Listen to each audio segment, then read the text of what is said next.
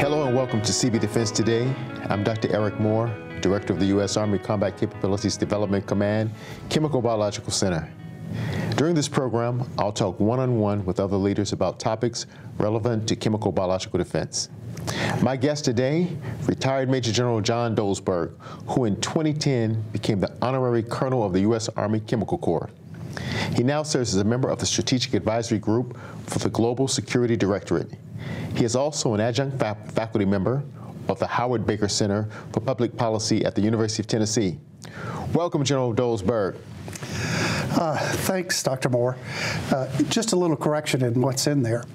The Global Security Directorate at Oak Ridge National Laboratory and the University of Tennessee, because of the pandemic, neither one of those have been meeting. So, oh, wow. So I'm taking credit for something that I might not be able to go back to. Well, you know, you've been a man who's been involved at so many levels, whether it's the Army, whether it's doing work for the Department of Defense, Department of Energy, national labs. I'm sure you're going to be gainfully employed some kind of way. So, you might be right, but as we talked about before, at 75, I do have to start thinking about retirement someday. Well, you know, hopefully it will happen not before the next 5 years. Maybe we'll give you 80. I know you said you've been around 3/4 of a century now. You've got it. That's a beautiful thing. And so, you know, for the record, you know, General Doesburg is one of my mentors and people, one of my favorite people that exist on this planet. So it's always a pleasure to get to talk to you.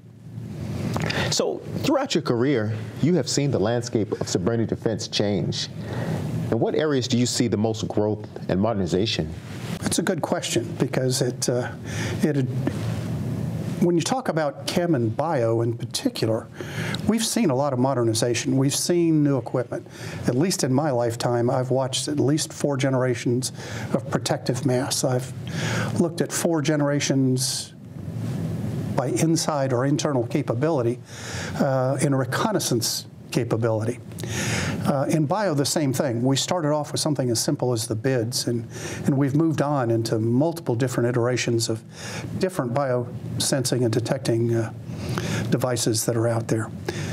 The areas that we've seen the least in is obviously decontamination, because it's the hardest. I know that there's a lot of work going on in that area, and it's extraordinarily important. And as we've also discussed, there need to be some inroads made in nuclear detection. Yes. So, you know, and I just want to explore, you know, the beauty is, and I don't think a lot of folks know this, so you and I talk occasionally, and as we talk, you always have some great ideas, and I'm always trying to shake them out. And you also know a lot of history of where things have come from and gone. And so, you know, I know you spend a lot of time at the National Training Center, and you'll come back and you'll say, hey, Eric, you know, soldiers are using X, Y, and Z in certain ways. And, you know, there's an opportunity to leverage the way they're doing it with some new technology insertion. So, you know, when I think about updating equipment and innovation requiring looking at problems in new ways, from your experience, how should the CB defense community be looking to innovate for the future? That's a tough question. It really is, because innovation is in the eye of the beholder. Young, smart scientists, young, smart engineers innovate very, very well when given the opportunity to think broadly after they've seen what's currently being developed. And I think we need to ensure that we afford that opportunity to those young scientists and engineers. I also think that there is an opportunity for collaboration both within the Army structure and outside the Army structure, because innovation doesn't just happen in one location. Right. Innovation can happen in broad spectrum, both in universities and other federal labs, just a broad area that you can look at and find innovation, and that piece of innovation, when applied to what you may be working on at your desktop or your laboratory space, changes dramatically how you think about what you want to do. You know, when you were at the National Training Center, And you talked about how folks were doing sensing using M8 paper and a various numbers of ways of doing that.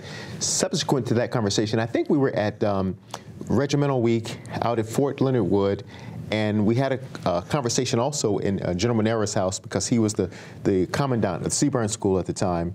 And you highlighted the fact that we needed to find ways to bridge the gap between soldiers and scientists and whatnot.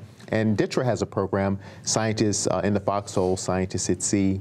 But you highlighted the fact that you thought it would be good for us to find more ways to get some of our engineers out to the National Training Center. Subsequent to that, we started something that was formed in General Monera's basement called the Collaborative Warfighter Integration Program, and we collaborate with the 20th Sobrani to do that. So I would be curious from your experiences, at some of the ways that you think we could better foster a relationship to get our scientists and engineers more touch points with soldiers. Of course, you've hit the big key, which is the 20th, because they're the primary users of the technology that's developed at CBC. And that program at NTC, there's also one at JRTC, where soldiers are using the equipment that's been developed from CBC and the Joint Program Executive Office. And there's a difference in seeing it in a laboratory context, in a testing context, in actual, in the dirt, in the mud, trying to use a piece of equipment that somebody said was all set and ready to go. As you mentioned out at the NTC, NTC is different from the standpoint that it's sand and it's hot, like really hot. And to see how our equipment actually operates there, but more importantly, to see what soldiers do with the equipment. The one piece that you were alluding to is to be able to do an operation to go into a facility that may be producing bioagents. Requires a set of detectors that need to be used, because you're also worried about explosives that could be on the door to keep you from being able to enter. And young soldiers, when they don't have the right device, what they'll do is they'll makeshift. And so, as I mentioned before, what they did is they took 3 different devices. Well, 2 of them were the same but set at a different frequency, and one in the middle, and duct taped them together so that they could do that particular operation quicker.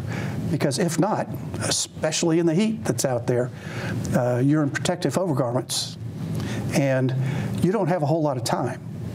And you've got to be able to execute that mission to be able to get in as the initial entry, so the survey teams can get in and find out exactly what's going on there. So innovation is great on the part of soldiers. What's bad is that why can't we build one device that does what all 3 of those do? I appreciate that, because when you look at it in total, how much the warfighter is being overburdened. Soldiers are carrying so much equipment. There's so many things they've got to control. So many different processes. And they're all different. They all have different standards. And just training to stay up to speed on them is challenging. So I really think that that's something we definitely have to do. I want to go a little further and talk about some of the challenges that you see when it comes to innovation and modernization, and how we can leverage that as we advance technology. Perhaps opportunities for future development. What I'm going to do is use an analogy from something that I saw out at one of the national labs. It's going to sound roundabout, but I'm going to get to the point. This is how we always talk anyway. When I first arrived out at Oak Ridge National Laboratory, we were doing a layout of some of the technologies that they had. And we were showing it to a number of folks who had come in. And one of them was very interesting. It was a Petri dish with something that looked like a round piece of glass in the center of it. And this really big fella is there, and he is explaining it's super hydrophobic. And I'm looking at a piece of glass, and I'm going, I'm having a hard time figuring out superhydrophobic in a piece of glass. But he takes a bottle with an eyedropper and drops little drops on top of that piece of glass, and the water just bounced off. He then took the bottle, emptied it out, poured it over the glass, and the glass, when you looked at it from the side, had a bubble over the top. It completely was untouched. Wow. By that. Well, afterwards, I walked over to him and I said, you know, that's really interesting work that you're doing, and it's innovative in your thought process, but what good is it? And he said, what do you mean? I said, how could you ever use that for anything? About a year and a half, 2 years later, I left and went out to Lawrence Livermore National Laboratory for 2.5 years. When I came back, I happened to be walking down what they refer to as Main Street at Oak Ridge at the laboratory. And sure enough, John was there walking just in front of me, because he's huge. I'm not. So I tapped him on the shoulder and I said, John, how you doing? He says, I'm doing great, except you pissed me off. And I said, John, what do you mean by that? He said, well, you told me that, you know, the work I was doing wasn't going anywhere. And I said, well, I didn't mean it that way. I just didn't understand it. And he said, can you come up to my laboratory? And I said, sure, I'd love to. He said, I want to show you some things that I've done now. So I went up to his laboratory, and what I found out that he had done is everything from changing paint to diatomaceous earth and a number of other processes. He had taken that, what he'd learned in using the glass, and now transferred it out to a bunch of other areas. So innovation, from my perspective, is one to be looked at, then questioned, and then applied.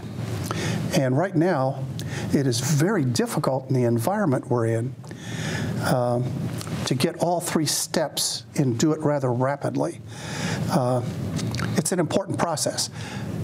I don't think I really helped John. I think he was probably going to do it on his own anyway.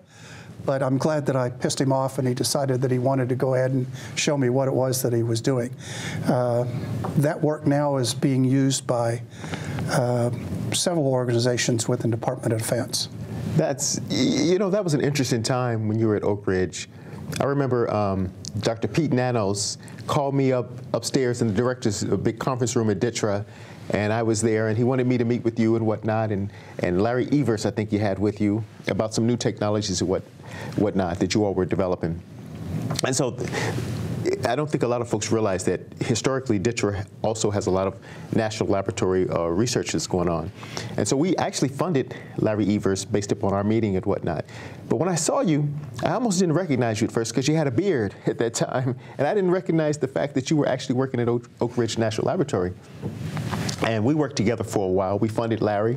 And then, of course, you moved to your next assignment with the Department of Energy Laboratories. Was it Los Alamos? Lawrence Livermore. Lawrence Livermore. How did that come about? I was just out of curiosity.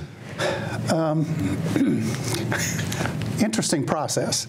I was enjoying my work at Oak Ridge, enjoying what I was doing, and my boss came in to see me, and he said,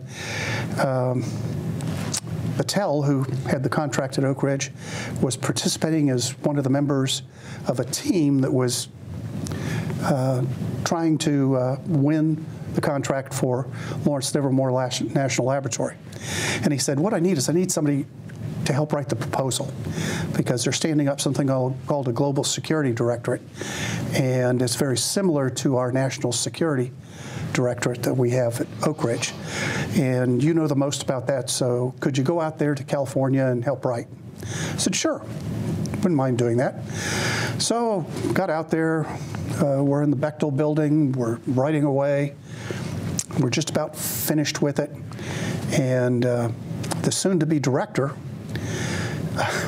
called me into his little cubicle that was there, and he started talking to me about my background and what I'd done and all that sort of thing. And he said, great, thanks, John. I really appreciate the meeting. Went back to where I was at, my little cubicle, and I'm doing my writing and everything else. Next thing I know, I get a phone call from Oak Ridge National Laboratory saying, did you sign up to be the head of the Global Security Directorate at Lawrence Livermore National Laboratory? I said, not that I know of. I said, well, the director, or who's supposed to be the director, says he wants you to be in charge. And I said, okay, well, if that's the case, let's go ahead and let's go do that. Wow.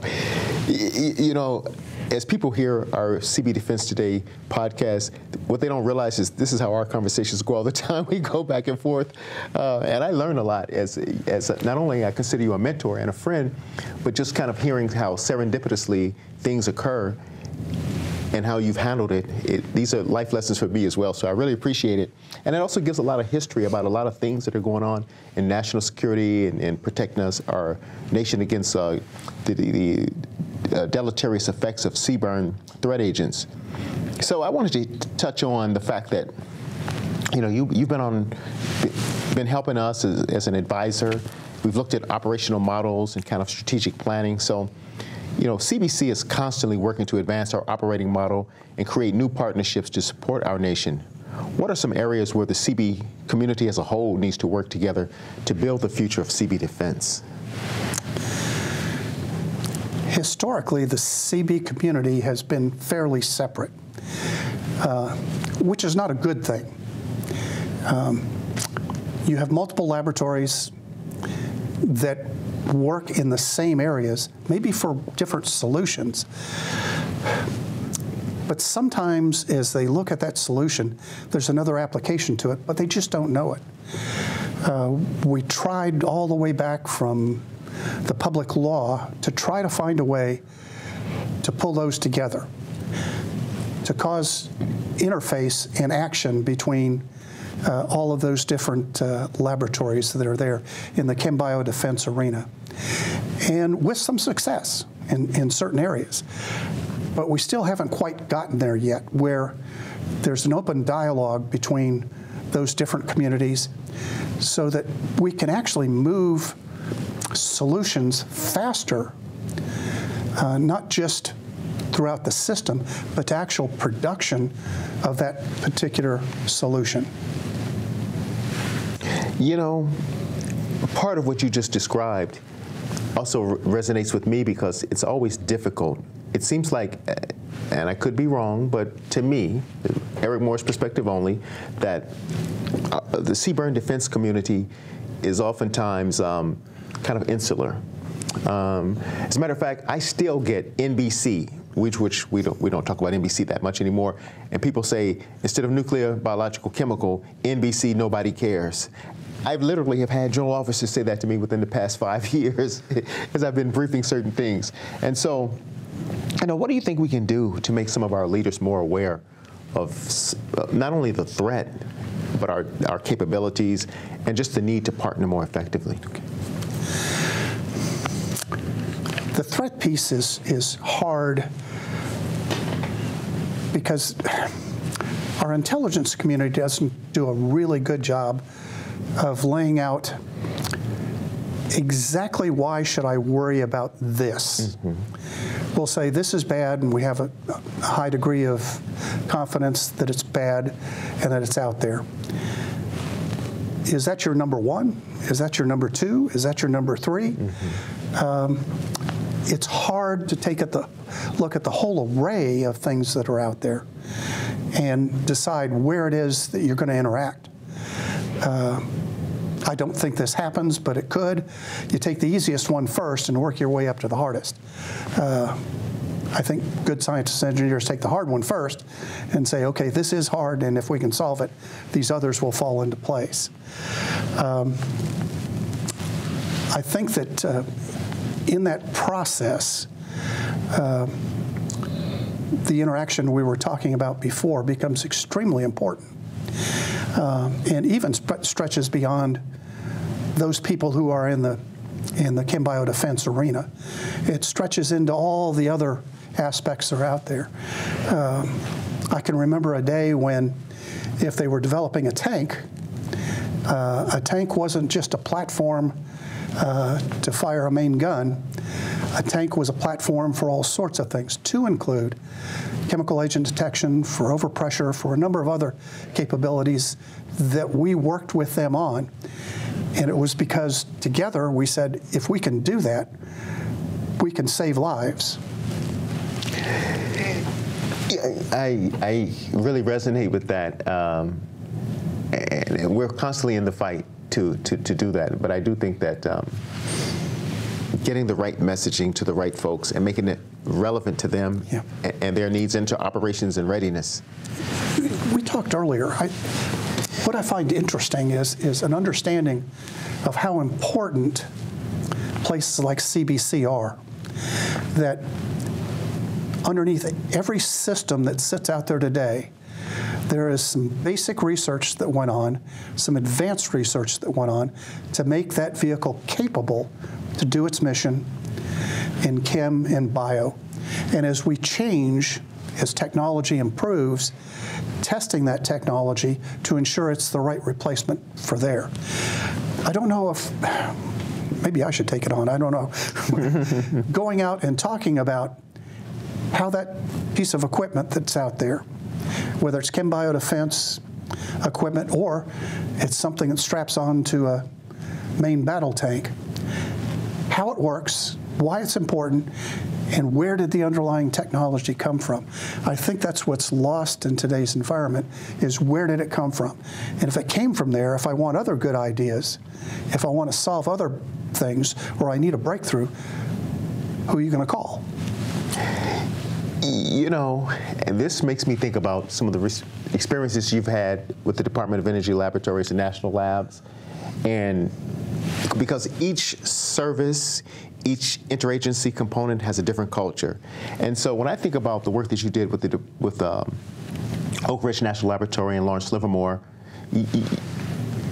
did you find any lessons that you think that the DOE modernization and the way that they innovate that are applicable to things we could do as an Army lab?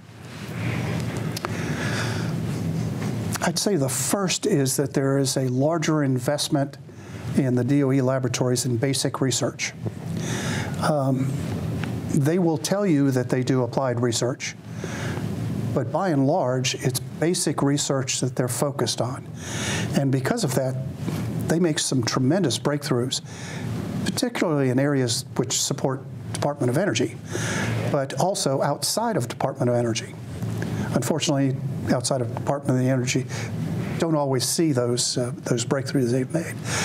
But again, it's that focus on funding basic research so that you can make those breakthrough discoveries.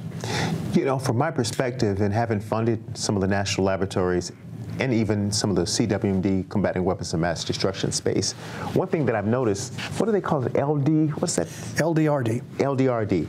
That funding that they have in that space, they seem to have the stick-to-itness to allow an idea to mature. Yeah.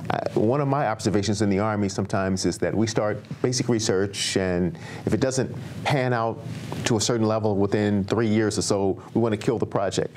And I've seen at some of those DOE labs, they actually maintain it long enough to it gets to a point where it can actually, as I say, mature on the vine versus die on the vine. You're exactly right. Laboratory-directed research and development. I watched some work when I first got there, much like John's work, and his was 6 years in development, but he was funded that entire time. They saw the possibilities. They didn't see the application, but they saw the possibilities of the work that he was doing, solving something called superhydrophobic and superhydrophobic materials. I also saw some others that just as I was leaving Oak Ridge in 2015, were just now maturing, and there was an age-old question, who do we go to now to fund the last step and to get it in place? So, you know, we've talked previously about using internal funds, and for us that's using NDAA Section 2363 funds, which is a 4% charge. And so I couldn't imagine us funding with 2363 for 6 years straight the same project and allowing it to get some maturity. You know, our model is pretty much you do it for a short period of time, and hopefully you can get someone from DTRA or some other organization, DARPA, or someone to pick that up and have it as a cost reimbursable project. So I really like that idea. I'm sure you got plenty more, and I'll be picking your brain to get some of these fantastic ideas. And so kind of just on a personal note, as I shared with you, I'm going to be heading to Nashville, and I think you're in Knoxville now. Yes. I hear you're quite the pit master, so I'll be stopping by. I'll be stopping by all 40 when I'm coming through Knoxville, going to Nashville.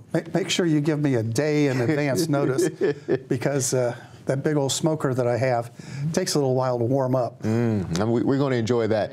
And, well, sir, thank you so much. It's always a pleasure. This has been a great discussion about the chemical biological defense community and the many opportunities that we have to grow and tackle current and emerging threats. So again, thank you, General Doesburg. It's always a pleasure speaking with you, and I appreciate you taking the time today. Eric, thank you for inviting me. It's a pleasure indeed. Okay, team, stay safe, stay strong. Until next time.